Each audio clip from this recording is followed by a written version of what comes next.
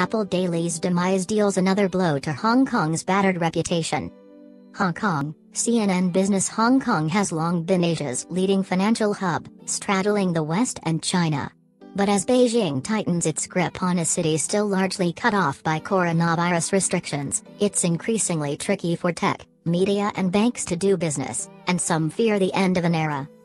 Almost exactly 1 year after the introduction of a controversial Chinese national security law, tabloid Apple Daily was forced to close down this week after its journalists were arrested and millions of dollars in assets were frozen. A dramatic police raid on its newsroom, a government notice served on its headquarters, and the seizing of bank accounts stoked fears about press freedom and property rights in a city that was supposed to enjoy significant autonomy from Beijing until 2047. Hong Kong authorities sought to distance the newspaper's closure from what it called normal journalistic work, and asserted that the rebellious, pro-democracy publication threatened national security. Hong Kong and Number 39's biggest pro-democracy newspaper closes as Beijing tightens its grip.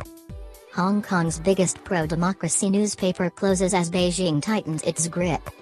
But the sudden closure of a 26-year-old institution has become what some are calling an inflection point for businesses across the city. Combined with other recent tensions, the shutdown has deepened the chill that settled over the city last year as Beijing tightened its grip. In a statement Thursday, U.S. President Joe Biden called the Apple Daily closure a sad day for media freedom in Hong Kong and around the world. Beijing responded on Friday that Biden's comments were groundless, and urged the United States not to interfere in China's internal affairs. The move was a shot across the bow and a reminder of the ambiguity of the national security law, said Tara Joseph, president of the American Chamber of Commerce in Hong Kong. The law bans any activity Beijing deems to constitute sedition, secession and subversion, and allows Chinese state security to operate in the territory. It's not just the closure of Apple Daily, she told CNN Business. It's the new normal, and the change that Hong Kong is going through from its era as a post-British colony to an era where it is, more and more, part and parcel of China. The government has pushed back on those concerns. Asked for comment, a representative for Hong Kong Commerce Secretary Edward Yeo referred CNN Business to previous remarks by the city's leader, Carrie Lam. Don't try to accuse the Hong Kong authorities for using the national security law as a tool to suppress the media or to stifle the freedom of expression, Lam said at a press conference Tuesday. A sensitive time. Hong Kong has for decades been a critical hub for foreign businesses looking to engage with China. While Beijing largely regulates how overseas companies do business in the mainland, Hong Kong offered them the ability to operate without heavy restrictions on investment and other operations. Media organizations have traditionally had greater freedom in Hong Kong than in the mainland, where Beijing's state-run publications are omnipresent and where foreign outlets have strict rules to follow on how they employ journalists.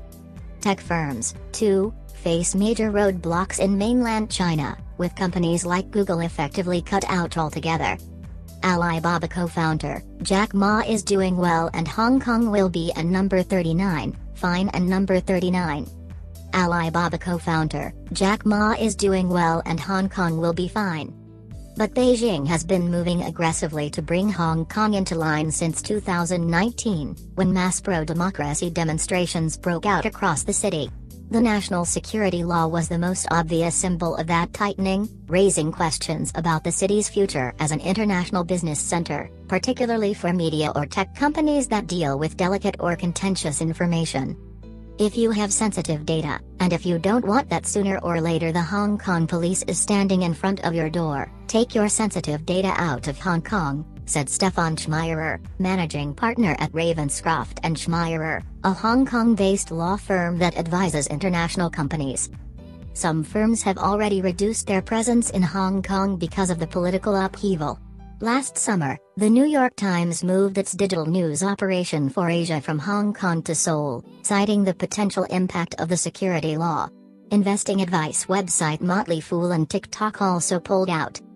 Big tech players have also expressed reservations. Last July, Facebook, FB, Google, and Twitter, TWDR, said that they would pause the review of requests for user data from the city's government. Businesses and Number 39, more concerned, and number 39, now about Hong Kong security law. Businesses more concerned now about Hong Kong security law. Facebook, Twitter and Google confirmed Friday that there had been no change in their position. Self-censorship has become more apparent, too.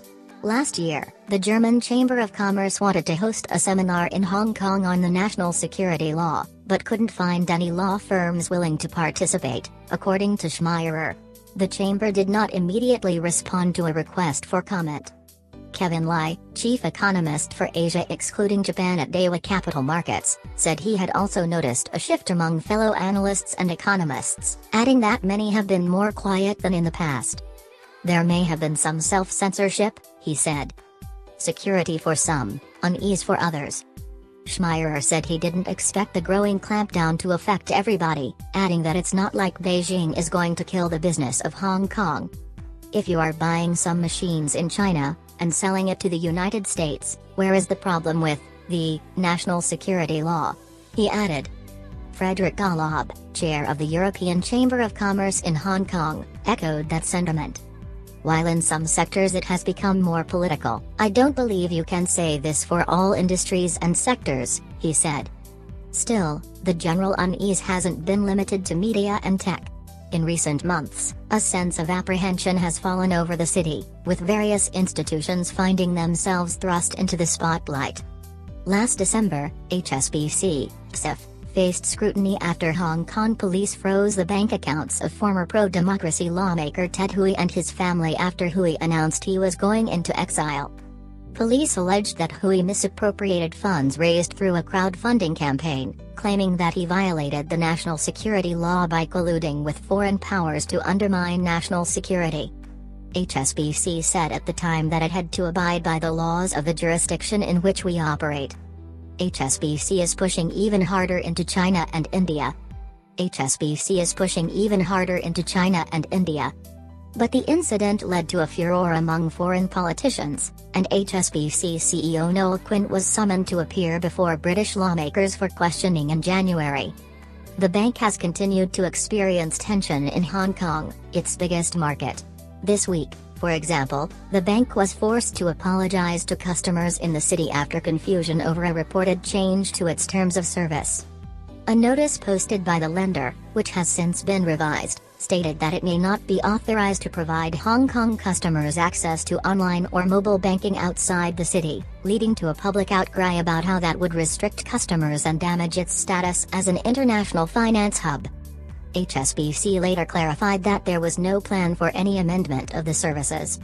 HSBC Hong Kong customers can continue to access banking services through online banking and mobile banking outside of the city, it said in a statement. We apologize for any inconvenience caused. The perfect storm. In some ways, we have had a perfect storm over the last few years, said Joseph, the AmCham resident.